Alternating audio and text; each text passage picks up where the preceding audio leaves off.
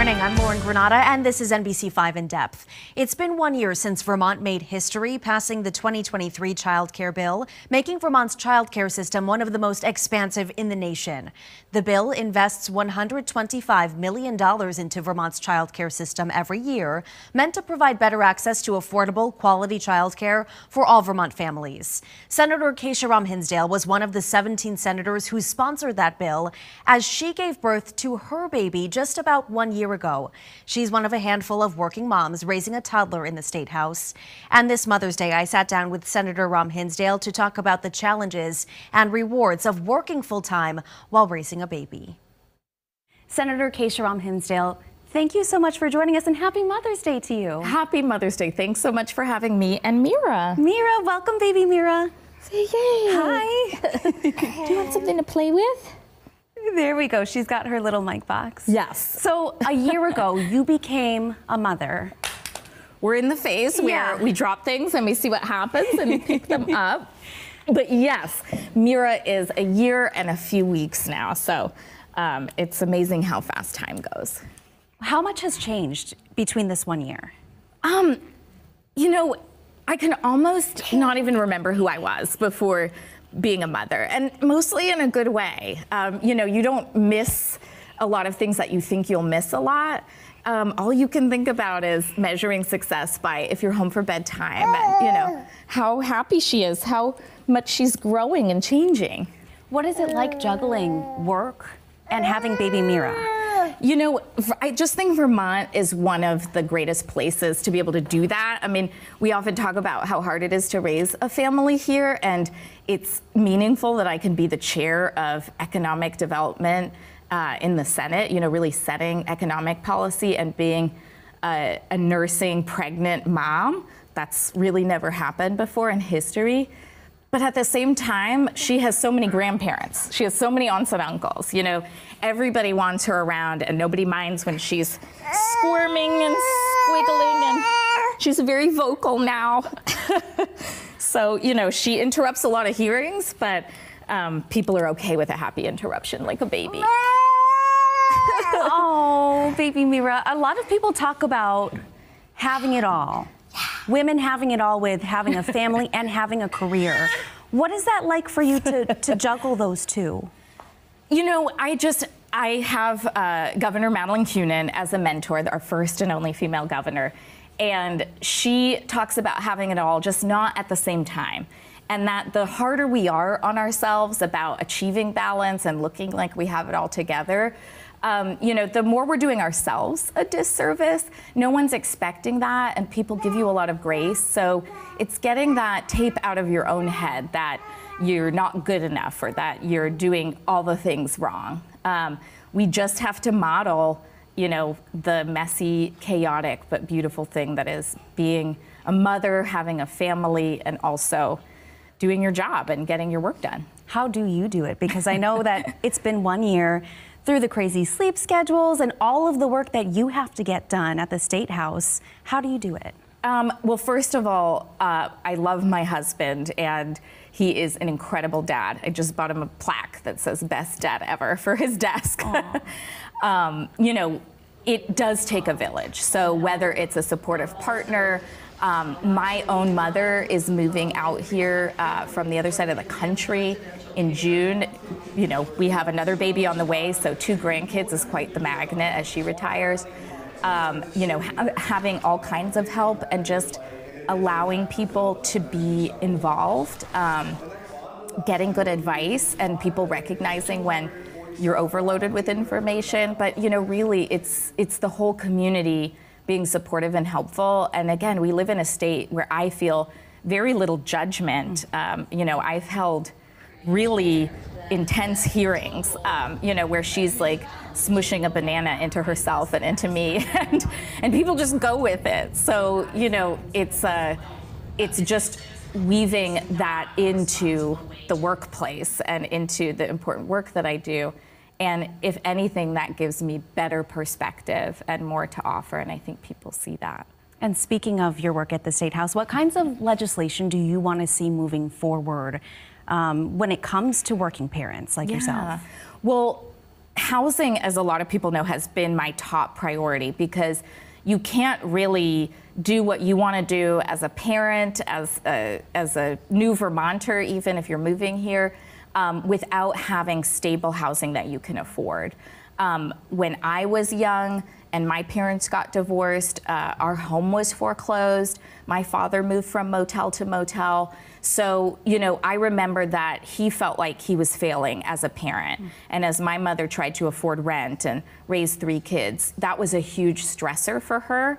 I feel very privileged to have a stable home and, 2 incomes and be able to make things work. I want that for every family, to have the resources they need and to not worry about affording rent and putting food on the table and paying their electric bill at the same time. So that has been my major focus this year. Of course, then we need to do more to make family-friendly workplaces possible, and make sure that businesses mostly want to support childcare, paid family leave. They want people to have their full lives. In fact, what we saw in the pandemic is that over half of Americans had a work disruption or lost their job because of childcare issues. So we need to make it easier to find that balance. We can't do everything, but financially, it should be government's responsibility to help people be able to work, raise a family, and do that stress-free. And you also have other colleagues at the State House who are beginning motherhood as well. What is it like to also have that support system with them and also see other women kind of go through something similar? Yeah, I mean, I have always looked up to role models in the legislature and beyond, people who tried to find that balance. There were fewer when I got there. I got there in my early 20s, and now 15 years later, I finally have the family that I've always wanted. I did make some sacrifices, but at the same time, I think waiting until you feel really stable and you have the people in your life that you can trust is really critical, no matter what you're doing. And I should say, I'm amazed at the barista at Starbucks who's also a mom. I'm amazed at, anybody making this all work. The legislature isn't the hardest place to find this balance. But now in the Senate, we have a mom of a 1-year-old who used to be the mayor of Montpelier. We are likely to have others join us in the Senate who have young kids. And so it's not so much as anyone feeling they need to pave the way, but us all being there to advocate for family-friendly policies. Mm-hmm. Last year, when I was in the hospital giving birth to Mira at the end of session, we had a pro tem, Phil Baruth, who is a dad of 2 daughters, and we have people who have their own medical issues that are pretty devastating, and knowing that at the other end of the life spectrum, I'm starting a family. We were all able to participate remotely for the first time, post-pandemic, that rule has been allowed. That really helped us balance our lives and trying to serve at the same time. And so, things like that, we can advocate for family-friendly policies and just seeing more kids in the State House. Definitely. And speaking of more kids, I know you mentioned this briefly, but you're expecting again. Yes. Congratulations. Thank you. Thank you. How do you feel about growing your family, especially with baby Mira and work continuing at the State House? Just when you think you have things under control, people will tell you that 1 + 1 does not equal 2, that this is a multiplying effect of now having, 2 kids, 2 parents, trying to still make it all work. We're going to have hopefully, if everything goes well, a baby boy in September. Congratulations. Thank you. And, we don't know what this will look like, but the adventure has been really wonderful. And I'm the youngest of 3. I wanted Mira to have that companionship in siblings. And so we'll be riding that wave. I'll be deep into election season when the due date comes. So, it's always nice too to have these conversations with constituents who also give me a lot of grace. And, they're talking about how can I be doing all of this while they're teachers and nurses, and, they're balancing a lot as well. And they give me the strength to do this. I admire that a lot. And just your closing thoughts on this Mother's Day. What's your advice to all parents out there, people who hope to become parents? Yeah, I mean, I try not to give advice to other parents because we're so overloaded with it. And the best advice I got was to trust myself. And that's really hard if you're a new parent and it's the first 8 weeks, you know, or you have a life in your hands for the first time, and, you know, you don't know how to trust yourself. But the more you listen to your own inner voice and take information in, take that expertise in, but then, you know, stand up for yourself, make your own decisions. That's been a really big part of the journey, because it is amazing. It might sound cliche, but you really do know best. Mm-hmm. And every child is unique. I'm hearing now that, you know, I'm gonna have another baby, I'll think I know what I'm doing, and everything will change. Right. So, you know, I've just valued when people are there when you ask for help, when they're there with, you know, a homemade meal, mm-hmm. or to help you do your laundry. And then, you know, you can ask questions that you have, and they can do their best to share their advice in a friendly way. But, you know, just trust yourself and listen to yourself and know when you're ready. And make sure, you know, you have loving, supportive people around you if possible, because whether they're friends or family or a partner, that makes a huge difference, so you don't feel alone. You know, there's so many books coming out now that say it's such a short experiment we've had in history with trying to be just 2 people raising, mm-hmm. a child, let alone 1 person. Mm-hmm. For most of history, you had lots of other people who served as parents alongside you to raise a village of kids. So, you know, just remember that it's not a weakness to ask for help. It's a sign of strength, and it's giving your child what they need. And I just want to wish all the mothers and nurturers out there a happy Mother's Day. You know, you don't have to give birth to feel that deep sense of connection to children and what they need and how we take care of the next generation. So, you know, to everybody who's helping to raise great kids, happy Mother's Day. And on that note, thank you so much. Thank you for all you do for us, and I appreciate you joining us here today. Thank you. And Mira's probably crawling around your studio somewhere causing chaos. So. Really adorable. Still ahead here on NBC5 In Depth, more moms raising kids in the State House. We get a different perspective from one Vermont representative when it comes to balancing work and family. Plus, this Asian American Native Hawaiian Pacific Islander Heritage Month, we're speaking with a Filipino-American man who laid roots in Vermont almost 30 years ago, the changes he's seen among the growing Filipino population in the Green Mountain State, and the continued importance of representation in one of the least diverse states in the country.